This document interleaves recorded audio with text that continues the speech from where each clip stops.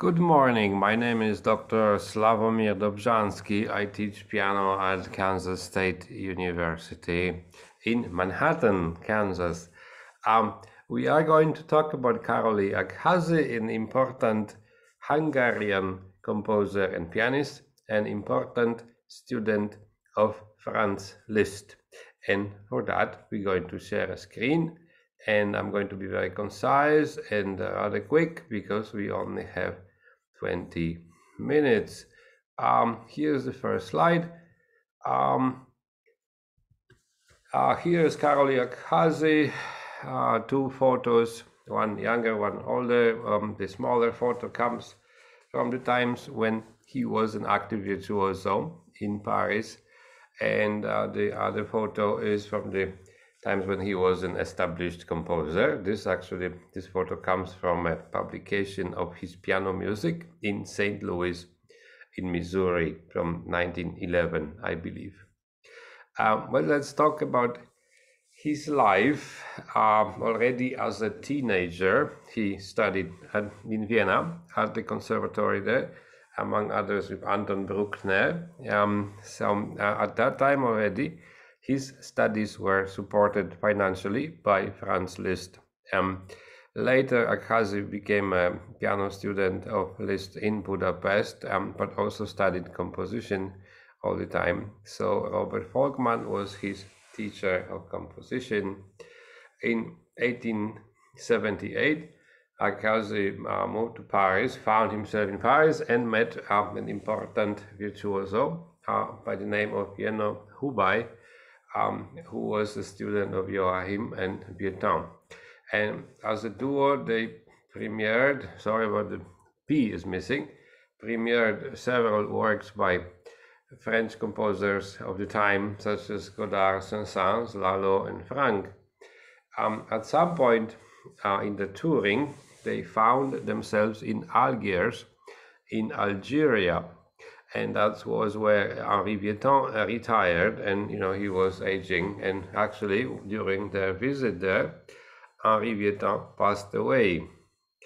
And so Hubay was given the task of making order in his master's affairs, including cataloging his compositions. And while there, our hero, Károly Aggházy, was given the task of editing piano parts for Vieuxtemps music. In 1883, Aggházy moved to Berlin. There was a big, serious, enthusiastic recommendation letter from Liszt about him, and so he became a professor at Stern Conservatory and later at the Kulak Institute. And T is missing, sorry, again. In 1889, he moved permanently back to Budapest and taught at the National Conservatory. We know that in 1891, young Bela Bartok played Károly Aggházy, and Aggházy offered lessons, but nothing came out of the lessons because Bartok's mother decided that the young boy needed more general education at that time than piano lessons. However, what happened was that in a certain way the apostolic succession was passed from Aggházy to Bartok. So we know that as a child, Liszt was presented to Beethoven, and so that blessing from Beethoven was given to Liszt, and Liszt passed it on to Aggházy, and Aggházy passed it on to Bartok. So the continuity, especially in Hungarian music, matters a lot in the history of Hungarian music. And now, his brother, also very interesting, was a painter, actually pretty known, a romantic realist painter. So you might see his paintings when you visit Hungary. Or online, there are plenty of them online. I mean, not too many, not plenty, but enough. You can see they are actually very beautiful, very talented painter. Well, there are operas and chamber music by Aggházy, but I'm more interested in solo piano music. So the following categories I have sort of established the categories. Plenty of character pieces and salon music, sometimes longer salon music, not just 2 pages, but in general, very few 2 pages. Most pieces are at least 5 pages long. Plenty of nationalistic music, such as rhapsodies, Hungarian soirees, and so on, but also mazurkas. These mazurkas are interesting, very difficult technically, lots of double notes. Plenty of programmatic compositions with specific titles. We look at some fugues, preludes, but also virtuoso pieces such as etudes that can go on forever in very thick octaves in the left hand. And when you play Aggházy, you will quickly notice that his left hand must have been extraordinary. Here is a list of titles. I used bold for Hungarian titles, but there are also plenty of variations. Okay, so it's hard to decide, what to play when you actually select music for a CD, where you want a representation of the style of this composer, rather what you like the most or something. Okay, well, anyway, let's proceed to the music a little bit. This is an example of Aggházy's Nocturne. This Nocturne is Opus 33. This is the second piece of trois pièces, 3 pieces, Opus 33. It is relatively conventional in terms of following Chopin's form and design, but you can listen and decide for yourself if it appeals to you.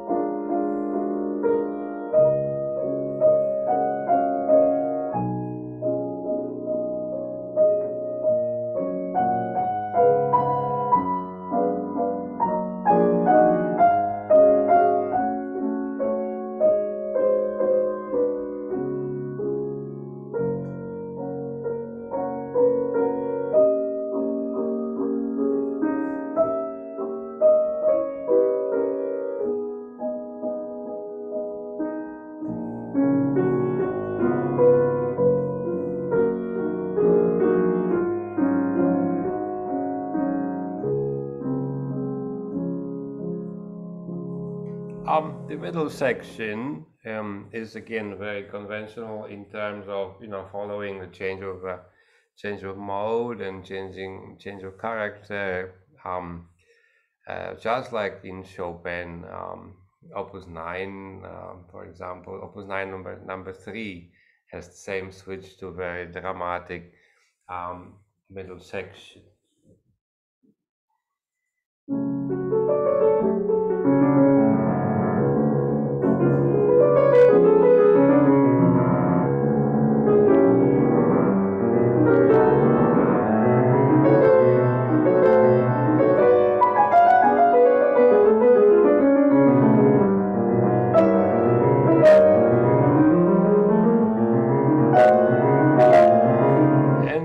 So on. It's hard to play when you talk and suddenly you have to play Allegro tempestuoso. In terms of Hungarian music, this one I thought I would share with you because it shows actually an biographical element from Aggházy's life. I thought about this piece as an example of a violin texture. So you have this very violin-like top.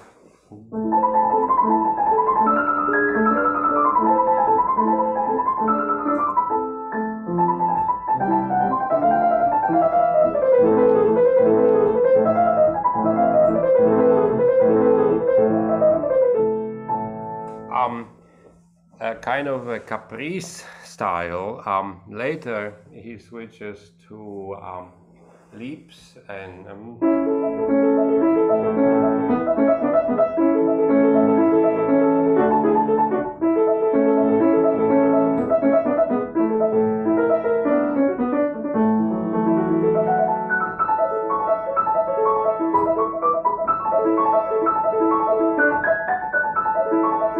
so on. I feel like this is lots of high register and reminds me of violin, kind of caprice. Soirée Hongroise, number 5. It's one of the biggest, largest, longest, most demanding, technically pieces of the nationalistic category. It is based on a tune that I've heard this tune. When I was learning it, I was wondering, why do I know this tune?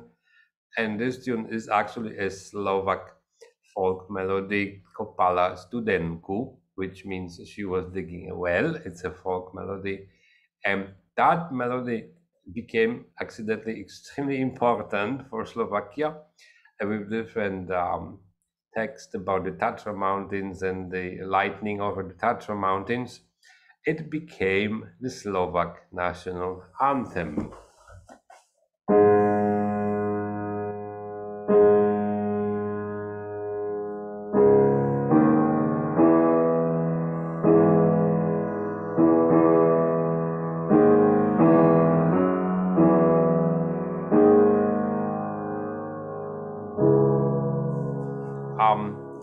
So of course, Aggházy, he actually passed away before Slovakia or became part of Czechoslovakia in 1918 or 1920 after the Versailles Treaty. At that time, Slovakia was part of the Kingdom of Hungary.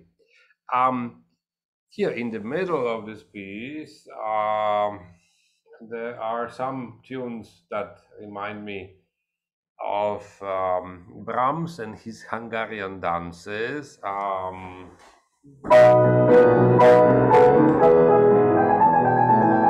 so,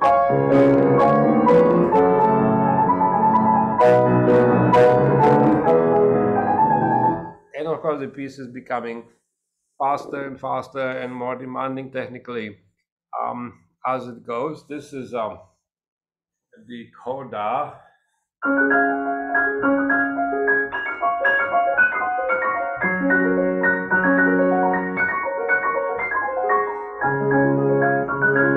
And so on. Aggházy likes double notes a lot.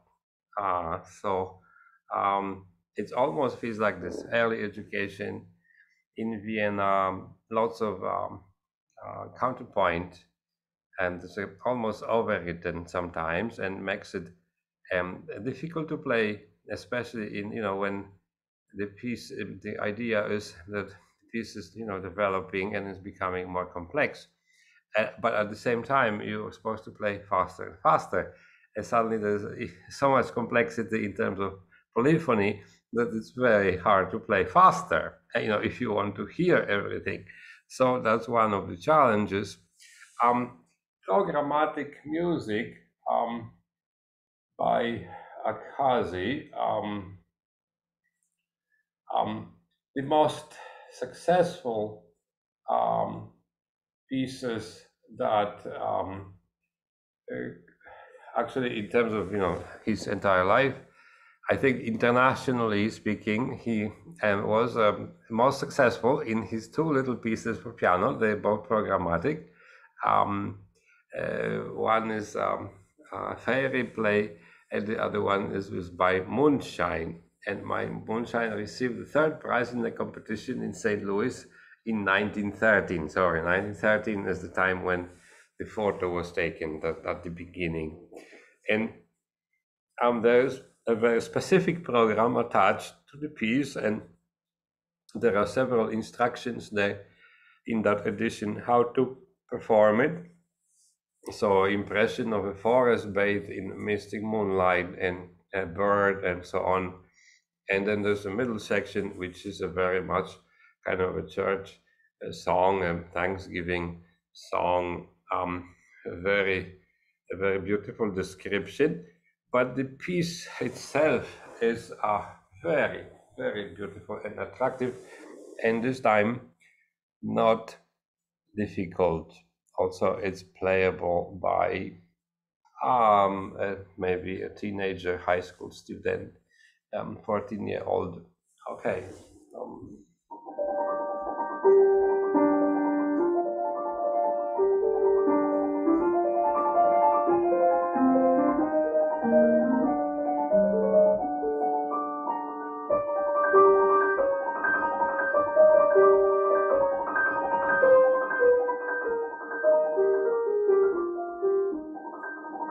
Um, it's very delicate, and you can hear the influence of Liszt in this one.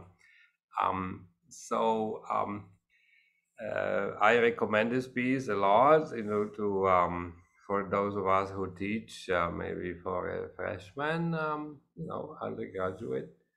Um, to summarize slowly our brief meeting with Károly Aggházy, um, it's not, he's not a composer, he was not a composer who was trying to change music, he was not a prophet, musical prophet, like his master was, of course. He was a traditionalist who was really good at, uh, you know, maintaining the musical style of the era, and he is actually the last representative of the 19th century Romanticism in Hungary. And he had not much interest in experimentation and, modern trends. So it's kind of interesting, this is the time when Debussy was at the height of popularity. And of course, Aggházy's connection with France was very deep, and yet, his musical taste, stay with Saint-Saëns or Fauré, maybe, not much um, beyond that. Here is a cover from Soirée Hongroise. The Károly name is spelled in Latin. This publication is from Breslau, which is now in Poland. Actually, it's my hometown of Wrocław. So plenty of pieces by Aggházy were published by Heinauer in Breslau. There's a biography of Aggházy, unfortunately, in the Hungarian language, but for those who are Hungarian in the audience, I recommend. The author is actually his great grandson, who is a retired professor, I think, of engineering. He's now 80, 83 maybe, but it's a very beautifully decorated book. Here is my CD, was just released basically a few weeks ago. It has not yet reached the American shores. I have only one piece, one CD in my hand that was sent to me, just so that I know it's there, but it's somewhere on a ship and it's arriving. If you are interested in purchasing it or getting it for your library, please contact me. And here, for the ending, this is an example of Gyula's painting, a Hungarian landscape. And of course, I have included the bibliography. I recorded the Moonshine because I loved it so much, so it's on YouTube. But also there's a sort of anonymous Japanese pianist, Kenji, and Kenji plays lots of the music very beautifully. So I recommend listening to Kenji. And in terms of research, there was a article about Aggházy in 1997 by Ken Holiday, but there isn't much anywhere, and this is kind of unfortunate. So if you have any questions, then please contact me, and I'll be happy to answer your questions. I also can share the music with you. I support performances of unknown composers enthusiastically. I have recorded several of them. And so uh, you're welcome to contact me, and I'll be most happy to share this music with you. Well, thanks for your attention, and let's keep in touch. Bye bye.